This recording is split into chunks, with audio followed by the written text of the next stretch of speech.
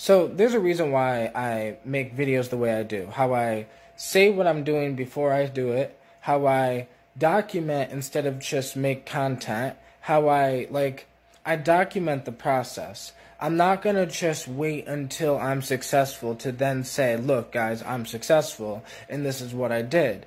No, in the actual moment of now, like right now where I'm trying, when I'm attempting, when I'm going for this thing, I'm going to show it. Because the reason why people don't show the actual process is because there's they have this sense of fear of looking like a fool if it doesn't work. I don't care if it doesn't work, because what is it that's going to work? Like, I'm not trying to go towards anything really, besides I'm growing and I'm on my journey. But for me, it's all about the journey, not about the destination. So that's why I'm documenting the journey, not just documenting the end destination. And sometimes documenting the journey, because I hear all the time that people say, let your results speak for you. Or I hear people say all the time, just things like that. And it's I think that comes from fear of, like I said, not wanting to look like a fool, look like, oh, I said I was going to do this, and maybe you didn't do it when you said you were going to do it. Or maybe you changed your mind. Oh my God, you changed your mind.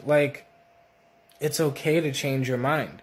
It's okay to fail. It's okay, whatever. And yeah, you might look like a fool, but all that only matters if you care. I don't care if I look like a fool to other people, because it's so hard to explain to other people what I'm actually doing and what I'm actually trying to do.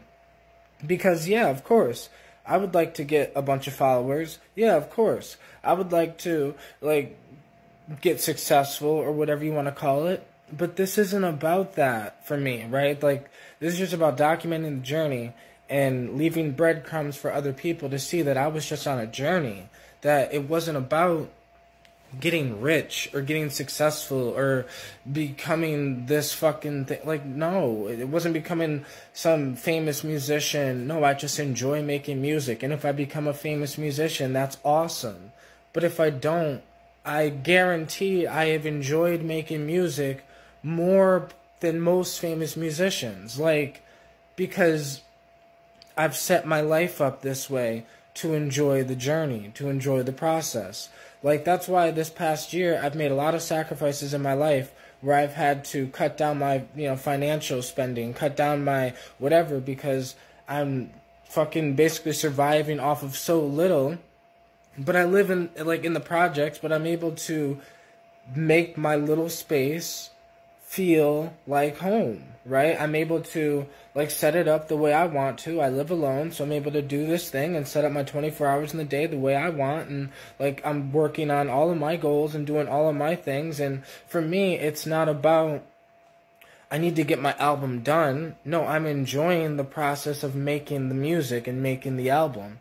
It's not about I need to relaunch my business tomorrow. No, I'm enjoying the process of figuring out cheaper ways to get the same product I've been getting, cutting out, middlemen, and then figuring out, talking to the actual farmers, not just vendors, farmers, and figuring out deals I can get with them, and figuring out different things I can do with this, and what products do I want to have in my herbal website, and what type of beats do I want to sell, and I'm going to be working on selling beats and all this other shit that I'm doing with my life. But everything I'm doing is just about the process.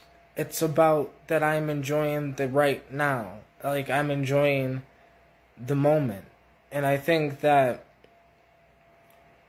that's what this video and this ramble was fucking about, bro. It's I'm not really chasing this end goal of success, or chasing this end goal of 1 million followers, or chasing this end goal of $1 million, or chasing this end goal of $1 million record deal. Or I'm just enjoying life and just living and being, and yeah.